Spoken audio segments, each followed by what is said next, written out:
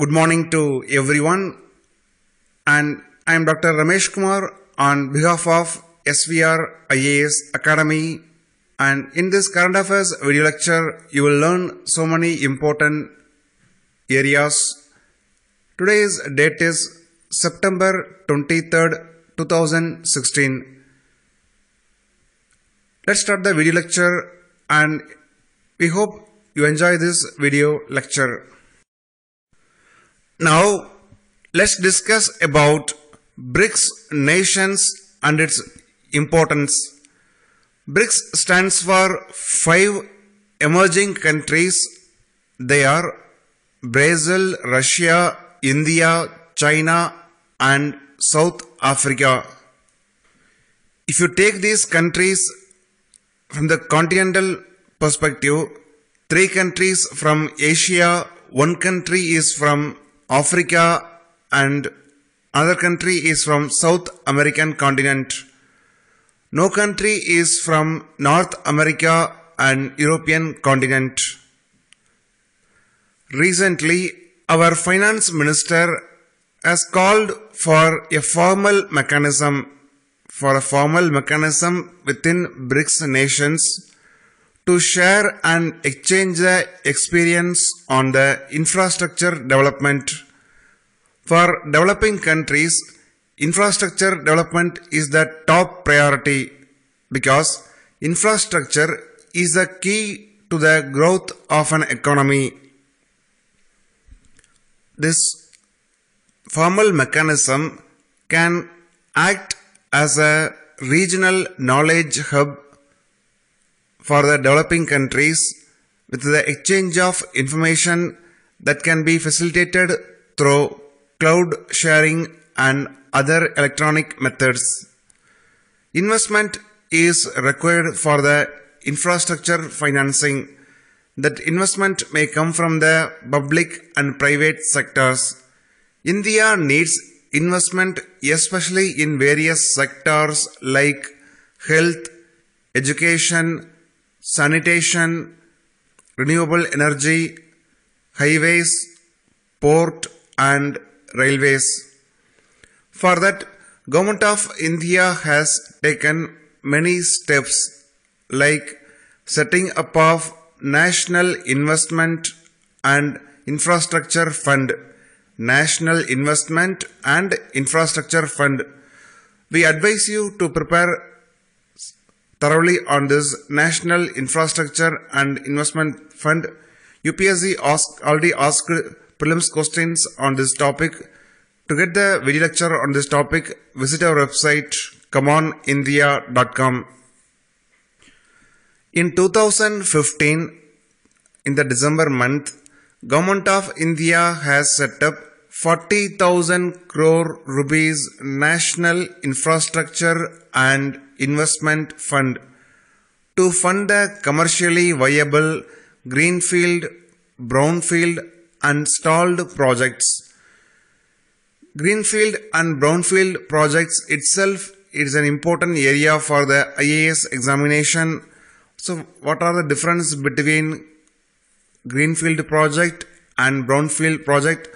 To get the video lecture on this topic, visit our website commoonindia.com and also prepare thoroughly on the BRICS. Whether BRICS has lost its relevance or what are all the achievements of BRICS as a forum after establishment. It can be asked in the mains 2016 and 2017 IAS examination. Now let's discuss another important area for IAS examination about ease of doing business. Here we are not going to discuss about ease of doing business index that was created by World Bank Group. To get a video lecture on the ease of doing business index, visit our website commoonindia.com. Here, central government through its Ministry of Commerce and Industry has created a mechanism to rank states based on the steps taken by them towards ease of doing business. Central government has taken so many initiatives for the ease of doing business in India.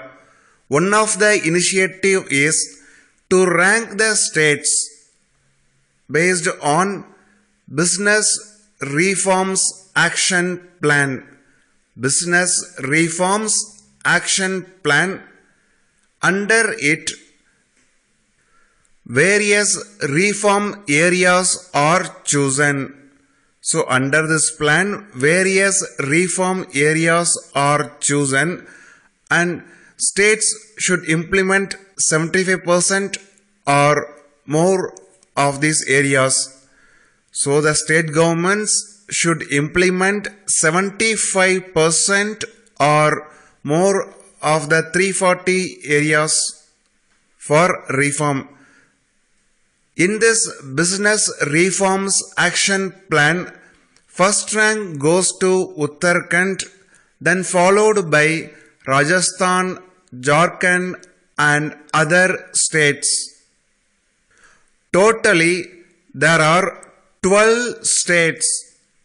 The 12 states have the implementation percentage of 75% and above. It is monitored by Department of Industrial Policy and Promotion. So it is monitored by Department of Industrial Policy and Promotion. It is functioning under Ministry of Commerce and Industry. Already we discussed there are 340 reform areas. The important areas like construction permit, environmental norms, labor norms, obtaining the electricity connection, online tax return filing, inspection norms, access to the information and transparency, single window mechanism, land availability and commercial dispute resolution. So these are the common areas. Whenever you write an answer in the mains examination on the questions like ease of doing business, investments, how to attract investment and what are all the steps we need to take, means you can quote these areas what we mentioned. So prepare thoroughly on this topic. It is one of the highly expected area for GS paper 3. Now let's discuss about Monetary Policy Committee. If you are reading the newspaper for last 1 to 1.5 years, you might be seeing the word Monetary Policy Committee on the regular basis. Today also there's a news that Government of India appointed 3 external appointees to the Monetary Policy Committee. In this background, let's discuss the topic in detail. Before the formation of Monetary Policy Committee, interest rates are fixed by RBI Governor. So it is a discretion of the RBI Governor to fix the interest rates based on the inflation. After we move to the inflation targeting. Inflation targeting means inflation is taken as a range from 2% to 6% range. So inflation targeting range is 2% to 6%. So remember this because it can be Austrian, UPSC, banking in other examinations. Apart from that, Consumer price index will be taken for calculating the inflation, not the wholesale price index. So remember, it is the consumer price index which will be taken up for calculating the inflation. So it is a main responsibility of the Monetary Policy Committee to keep the inflation within the range, that is 2% to 6% range. So targeting the inflation within this range is called as inflation targeting. Monetary Policy Committee will have 6 members. 3 members will belong to RBI and 3 members will be called as external members, will be appointed by Government of India. So recently, Government of India appointed 3 external members to the Monetary Policy Committee. Names of these members will be important for examination because the Monetary Policy Committee is going to revolutionize monetary policy formulation in India. So you need to know the names of 6 members. From the RBI side, there will be 3 members, including RBI Governor. At present, the RBI Governor is Urjit Patel, and second RBI member is Deputy Governor R. Gandhi, and third RBI member is MD Patra, is an executive director. From the government side, 3 external members are appointed. They will have a fixed 4 years term. It is an important exam point. External members will have 4 years term, but it is a fixed term. Remember, they have fixed 4 years term and the term cannot be renewed. The term cannot be renewed is another point. So to get the complete video lecture on the Monetary Policy Committee and its functioning and importance, visit our website commoonindia.com. Now let's discuss about another important area for 2017 IAS examination is the recently Union Cabinet approved a proposal for laying the submarine optical fiber cable. To laying the submarine optical fiber cable between mainland of India and Andaman Nicobar Islands. At present,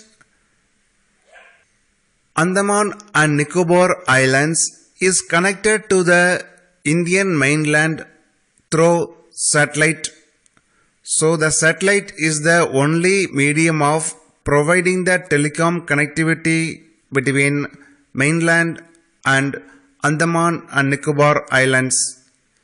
But providing the telecom connection through satellites is very costly and the availability is also limited. So to remove the shortcomings, recently Union Government has approved a proposal for improving the telecom connectivity between Andaman and Nicobar Islands and with the mainland by laying the submarine optical fiber cable. The cost will be around 1,100 crore rupees. According to the plan, submarine optical fiber cable will connect Chennai and 5 places in Andaman and Nicobar Islands. The 5 places are the capital, that is Port Blair, and 5 other islands like Little Andaman, Car Nicobar, Havelock, Comortha and Great Nicobar. The connectivity has lot of advantages. It will improve the socio-economic development of these islands. So it will result in the socio-economic development of these islands, and implementation of the submarine optical fiber cable will allow the implementation of e-governance initiatives, e-commerce facilities, and it will provide support to the educational institutions for knowledge sharing and enhancing the job opportunities and so on. So this topic is important for prelims and mains examination. So prepare well. Now let's discuss some important topics that are coming in the news regularly in the third week of the September 2016. We advise you to prepare thoroughly on capital account, current account from the static economic portion. Visit our website comeonindia.com to watch a video lecture on this topic. And there are also another topic that is coming in the news is about currency appreciation and currency depreciation. Against dollar, Indian rupee is depreciating sometimes and appreciating sometimes. So in this background, from the static portion of economy, you must know the implications of currency appreciation and currency depreciation. Both the topics are very, very important for prelims 2017 examination. The chances are high to get one question from these areas. First, let's take the current account deficit as a topic. In the first quarter of 2016-17 financial year, first quarter means April, May and June. You might be knowing about the financial year. It starts from April and ends in March 31st. So the first quarter of the financial year means it includes 3 months, that is April, May and June. In this first quarter of this financial year, India's current account deficit narrowed to $300 million. So India's current account deficit for the first quarter of this financial year was $300 million. When you compare the same quarter in 2015-16 financial year, India's current account deficit was $6.1 billion. $6.1 billion. So the current account deficit shrank to 0.1% of GDP. In 2015-16 first quarter, the current account deficit was 1.2% of GDP, whereas in the 2016-17 financial year, the first quarter, current account deficit was 0.1% of the GDP. Current account deficit means we are importing more than what we are exporting. Current account deficit is decreasing means it may be due to our increasing exports or due to decreasing imports. In the first quarter of this financial year, our imports started declining. That is one of the major reasons for low current account deficit in the first quarter of this financial year. So prepare thoroughly on what is current account, what is current account deficit, and what is current account surplus, and also prepare thoroughly on capital account as well. Now let's discuss to the second topic, that is currency appreciation and depreciation, or we can say strengthening of the rupee and weakening of the rupee. Recently, Indian rupee gained strength against US dollar. There are various reasons for that. Recently, our current account deficit narrowed sharply to just 300 million US dollars, or you can say 0.1% of the GDP. That's also one of the important reason. And second reason for rupee strengthening is low trade deficit, lower trade deficit because of the decreased import level. A low current account deficit is always favorable. Because of the low current account deficit, it will provide stability to the rupee. So remember, it is an important prelims point. Low current account deficit means it provides stability to the Indian rupee. There was a term coming in the news, that is greenback. Have you heard about greenback? Whenever you turn economy section of the newspaper, any newspaper, you can come across the term greenback. That is nothing but it is a slang term for US paper dollars. So simply greenback means it indicates US dollars. It was issued in the 18th century and the paper note was in green color. So that's why it is called as greenback. So it's a slang term for US paper dollars. There's also another term that is coming in the news regularly, is about negative interest rate.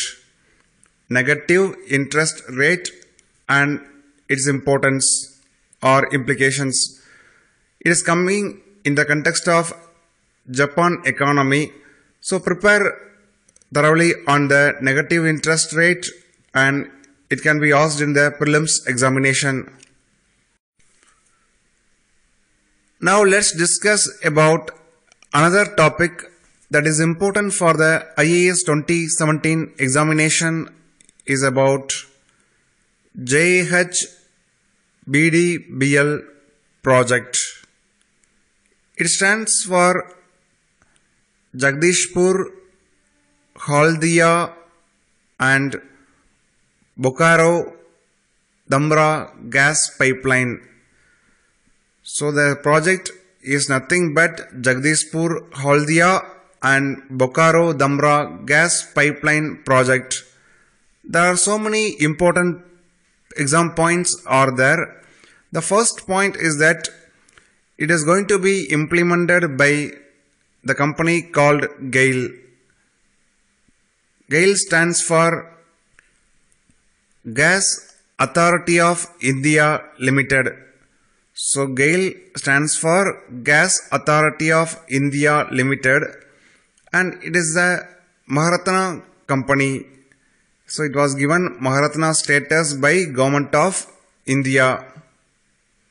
So prepare thoroughly on the Maharatna, Navratna and Maniratna companies and their operational freedoms and criteria to declare companies as a Maharatna and Navratna companies. To get a video lecture on this topic, visit our website commandindia.com. Another exam point is that recently Cabinet Committee on Economic Affairs has approved viability gap funding. has approved the viability gap funding of 5,100 crore rupees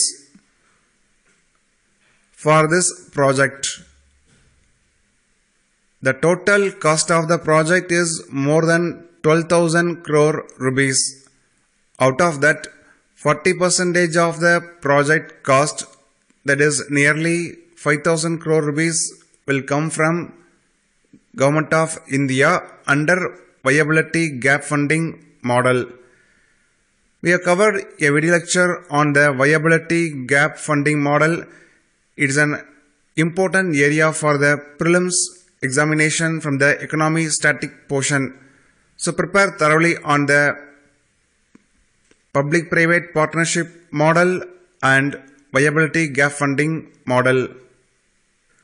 Now let's discuss the various benefits of this gas pipeline project. The pipeline will ensure the availability of clean and eco-friendly fuel to the industrial, commercial areas and domestic areas in the states of Uttar Pradesh, Bihar, Jharkhand, Odisha and West Bengal. So totally 5 states are covered. In the map you can see the pipeline goes through Uttar Pradesh, Bihar, Odisha, West Bengal and Jharkhand. Once the project is completed, it will ensure the steady supply of eco-friendly fuel at the affordable prices to the industries. So industries will be encouraged to set up their units in these states. So these states will get higher economic growth. Another exam point is that the pipeline project goes through the Gorakhpur, Sindri and Baruni. So the project goes through Gorakhpur, Sindri and Baruni, where defunct fertilizer units are located.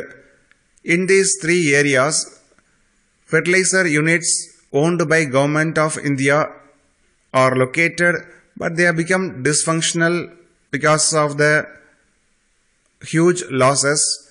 Now the gas pipeline will supply cheaper gas to these fertilizer units.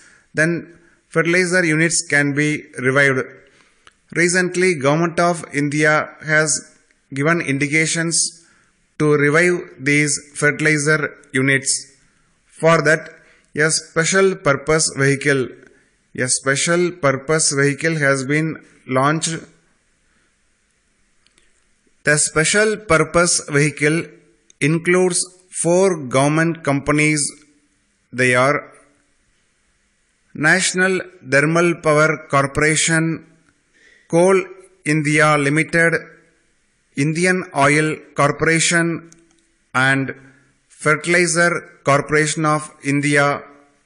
So these 4 companies formed a special purpose vehicle to revive the 3 fertilizer units which are located in Gorakhpur, Sindri and Baruni. So prepare thoroughly on this topic, and we hope you enjoyed our today's video lecture. And in this video lecture we discussed so many points. As you may be knowing that we have launched our IAS 2017 online video lectures batch 1 week back, and if you are interested to join our online video lectures, visit our website commoonindia.com, where visit to the IAS 2017 batch 1, where you get all the details about our batch. We have given video explanation about our course, and every day we will provide plan of action. What are the topics that we are going to cover on the same day? We will give in the PDF format. And if you have any doubt, you can email us. Our email ID is upsc@commoonindia.com. And if you have any doubt, you can also send your SMS via WhatsApp. and our WhatsApp number is 809-809-9922. So keep in touch with us. We are ready to help you to prepare nicely for the IAS 2017 examination, and all the best.